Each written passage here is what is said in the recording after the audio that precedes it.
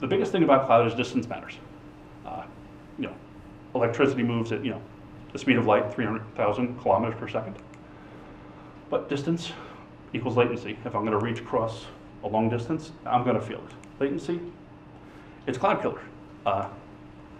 In this case, if we're talking about you have something here in Michigan and we go ahead and sync out with servers, say on the West Coast, well, that's what, 1,700, 2,000 miles? It's going to make a round trip of 2,000 miles, which doesn't sound like much. It's milliseconds, best case. But we still have to hit all the various routers and things in between there, which each introduces a millisecond or two of latency.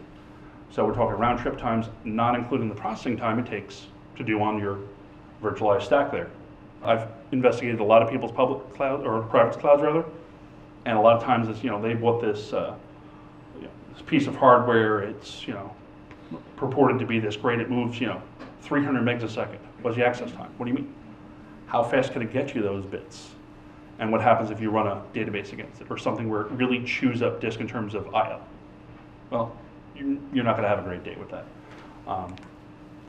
So latency, it's the thing that, you know, it can affect private cloud or public cloud, especially if you go far away.